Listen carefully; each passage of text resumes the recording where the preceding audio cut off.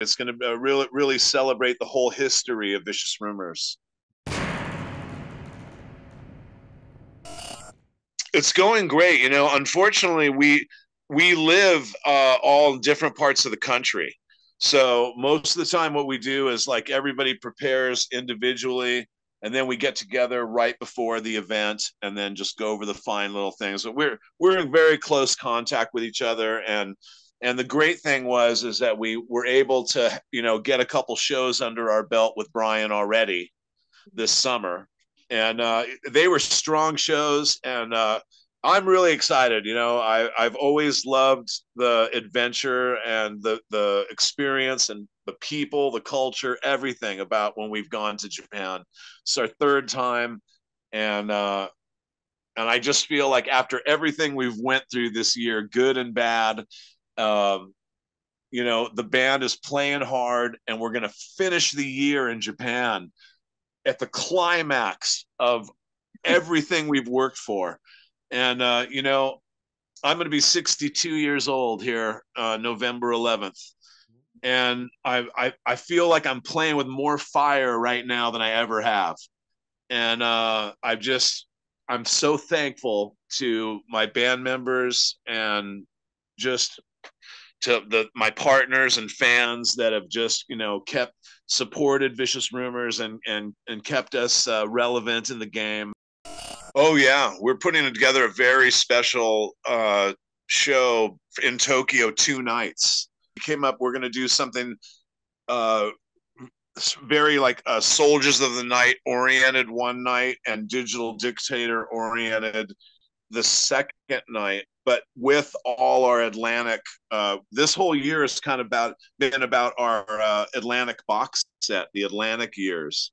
So we're playing a lot of classic songs off the Atlantic albums and a lot of these early the first songs off the first 2 albums. And now that we have Brian Allen back, we're also going to throw in, you know, a couple of songs off the Razorback Killer album, and it's going to really celebrate the whole history of Vicious Rumors. When we played those songs again at the HOA, it was so much fun, man. Playing like Blitz the World and Ride. The people just reacted great to it. It was really fun to play those songs after so long. And it really kind of made me feel like, God, why have I not been playing these songs for so long? Gunnar is a real talented young guitar player. He does an incredible job of capturing the feel of Mark's guitar playing and Vinnie Moore's guitar playing when we're doing those Soldiers of the Night stuff. And just as well as bringing this whole kind of like aggressive, like, you know, he's got that, you know, youthful right hand sort of strumming, kind of like that chunking.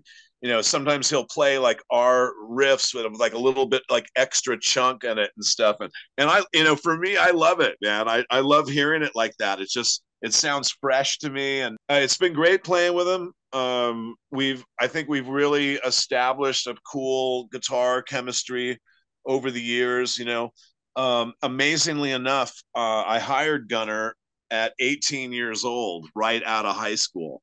You know, he's been in the band 7 years now. When I look at these pictures of him when he first joined the band, and he's like this fresh-faced little kid, and then I look at pictures of him now, and I just think, wow, we did a hell of a job on him. You know, he's constantly pushing himself, playing from classical to jazz to like southern rock to even country music, real like traditional picking, and very knowledgeable on and quite a nice young guy. So between him and I and Larry and you know, Robin, now we're all, you know, multi years in the band, and Brian, you know, coming back, he doesn't feel like someone new or anything, you know. I mean, it's just it feels good though. Right? It's just kind of like, you know, putting on like, you know, your old pair of tennis shoes or something. Oh wait, hey, those feel pretty good, you know. If you really think of how old my soul might be, then yes, I do feel very young.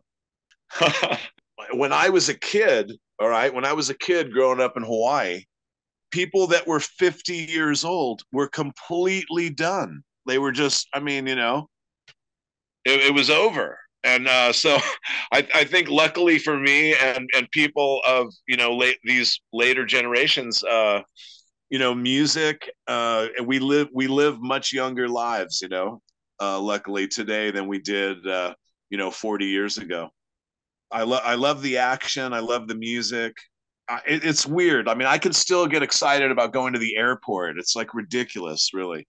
But I love the action, and we just want to do it as long as we can do it well and play hard. And I remember like just showing up from the airport and going to the train station and having like fans like waiting for us there. And I'm thinking to myself, like, how on earth did they even figure out when we were going to be here? Like, whenever we see people that have gone out of their way to meet us, we always take a minute and say hello. We always love to greet and meet people and stuff like that. And also, I remember that after the first show in Club Kawasaki, we'd already done quite a long show. I think like almost 2 hours.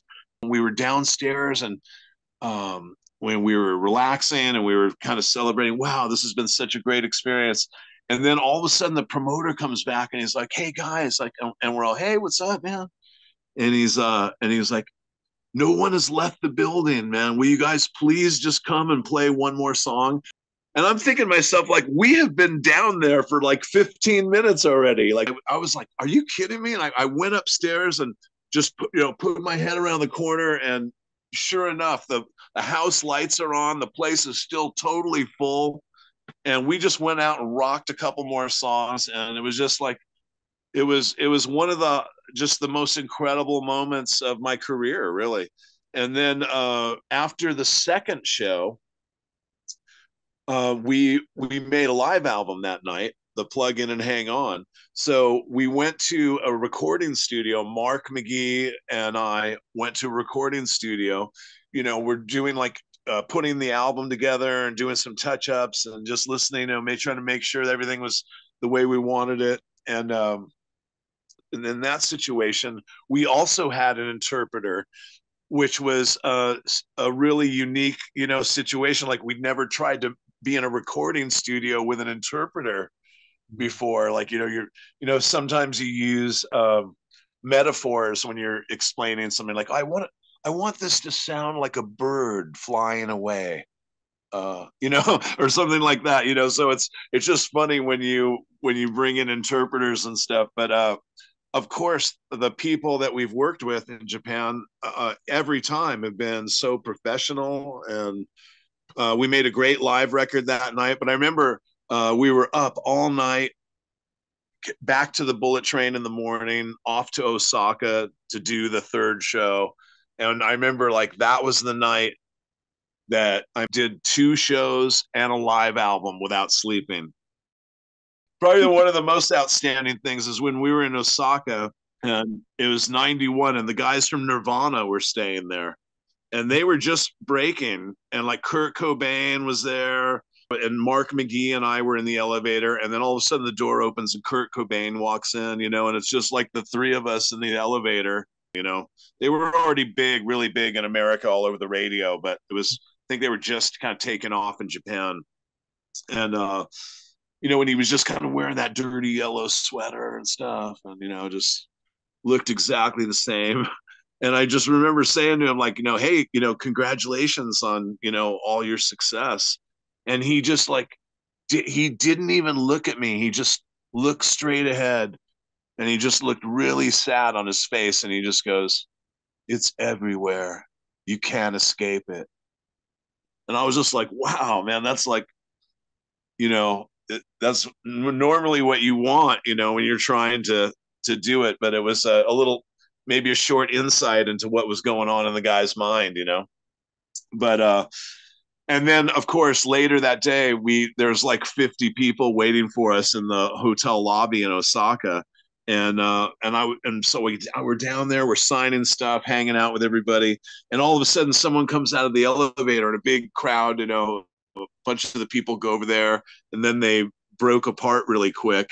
And I was like, hey, what was that over there? And it was like, oh, it was, we thought it was someone from Vicious Rumors, and it was the guys in Nirvana. So that was my 15 minutes of being bigger than Nirvana. 1991, hotel lobby, Osaka, Japan. First of all, I just want to say we love you.